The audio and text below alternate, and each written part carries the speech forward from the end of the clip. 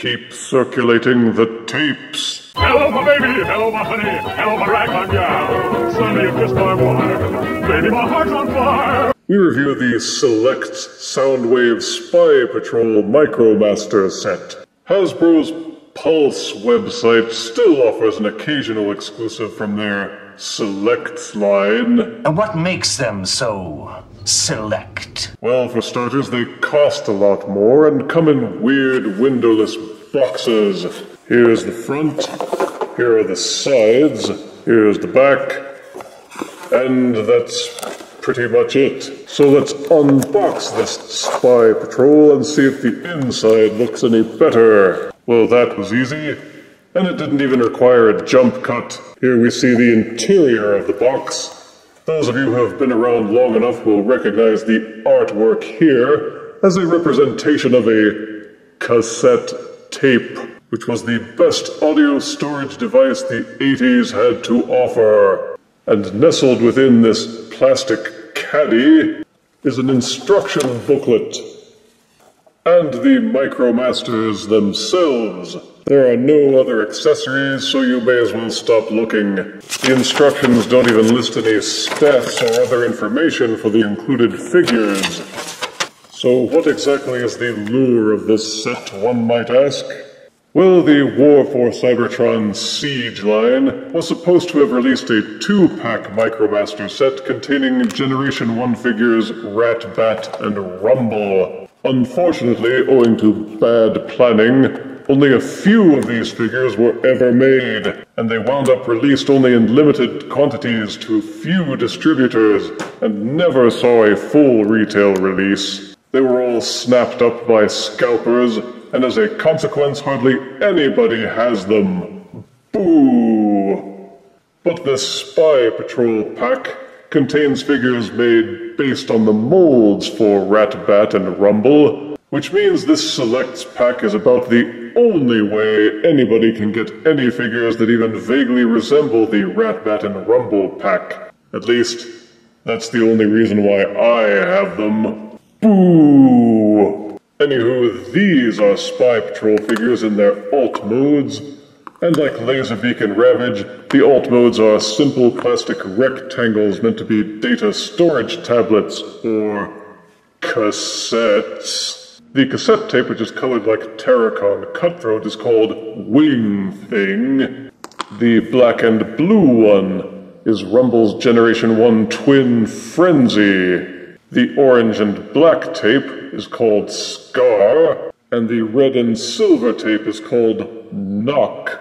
Each cassette is meant to fit in the chestal area of Siege Voyager Soundwave. Each cassette also comes with these little flip-out tabs, which will allow them to be plugged into any open 5mm port on any Siege or Earthrise figure, so you can strap them onto any figure like armor plates, or elevator shoes, or whatever. They serve no other purpose except to add to Soundwave's mix collection. They have clean paint applications, the plastic feels fairly solid, and they have enough sculpted detail to make them look like some effort was put into them. But like many Micromasters, they look good from one side, but flip them to the other side, and the robot or beast parts stick out like a sore thumb. Starting with Wing Thing, the transformations for each of these figures are fairly simple. For the cassette bats, simply fold the bat wings downwards, then hinge them outwards. Take the bat head and kind of angle it forward on a dual set of hinges. It will fold so that it sticks and juts outwards. And then take some very, very dinky feet and flip them forwards. Same with Scar. Easy peasy. For the robot cassettes, hold them with the robot heads facing outwards. Each leg kind of slots into the side here. When transforming to cassette mode, take this tab and insert it into this groove here. That will hold it in place. But when transforming to robot, fold it outwards, hinge out the knees, rotate so that the knee is facing forwards. Fold out the robot fist, then hinge the arm downwards. Ditto for Knock. And here is the Spy Patrol in their robot and or beast modes. Only the head sculpts seem to have any variation, with Knock having a different head than Frenzy, and Wing Thing having a snarly bat face instead of a closed mouth. Beyond that, these are repaints of the Rat, Bat, and Rumble figures, with the colors being the only real differences. They still have good paint jobs, and sculpting detail which is impressive given the diminutive size. The Bat figures have a really tough time balancing on their dinky little feet, and no, they don't seem to be compatible with the slots in Voyager Soundwave's arm, which Laserbeak would clip into. Bah! All you can kind of do is perch him on Soundwave's back and hope that he doesn't fall over. None of them have weapons of their own, and lack even the ability to hold their own weapons. But Knock and Frenzy do have Fire Blast accessory ports at the ends of their fists, so you can plug in Fire Blasts to make them look like they're shooting up the joint. Some pile driver accessories for Frenzy would have been nice, but no. Although there is no way to balance them in any way that looks convincing. You can point the arms downward to make it look like they're jetting around. Scar and Wing Thing have wings that will hinge up and down at the shoulders. They will fold in and out at the mid-wing. The head will kind of waggle back and forth a bit, and these microscopic feet will tilt forwards and backwards.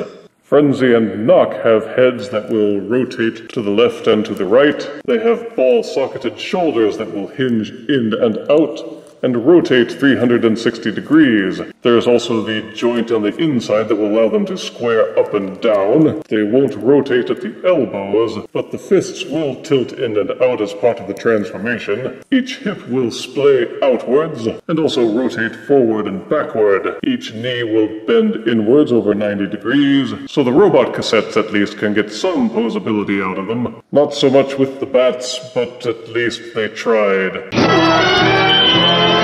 For size comparison, here is the Selects line next to Siege Voyager Soundwave. Here is the Selects Soundwave Spy Patrol next to Power of the Prime's Legends Bumblebee.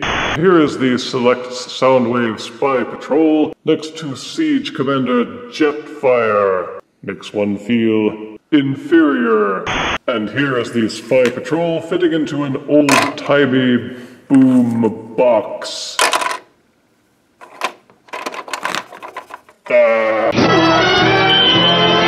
The War for Cybertron Select Soundwave Spy Patrol pack is the only way to get a hold of figures that use the Rat, Bat, and Rumble molds, and that is the primary appeal of this set. Everyone who got skunked by Hasbro's dismal distribution model will need to pick up this set or go without. It was a shameless, cynical ploy to get people to buy a set of repaints that they might otherwise have totally ignored, and Hasbro should be ashamed of themselves for resorting to such cheap trickery. The fact that they made so many of these, and none of the Rat, Bat, and Rumble pack is a monument to their failure. But that said, positive aspects are that the plastic feels solid, the colors are vivid, with detailed sculpting, the paint applications are neatly done, and each one is compatible with Siege Soundwave, so I'll be strapping all of them onto him for storage. Negatives are that they have no accessories of their own. The articulation on the bats, particularly, is very limited. The transformations are very simple, and again, the only real pull for this set was created by gross negligence from Hasbro with Rat, Bat, and Rumble. If you have been unable to find those anywhere for a decent price, pick up this set. But if you were lucky enough to find a Rat, Bat, and Rumble pack, then you will find little that appeals in the Spy Patrol set. Is it worth the $20 price tag? You decide. But the insult alone pulls the score down to 6 out of 10 deaths. Turn over for side 2. If you refuse me, honey, you lose me, then you'll be left alone. Oh, baby, tell them all, and tell me I'm your own.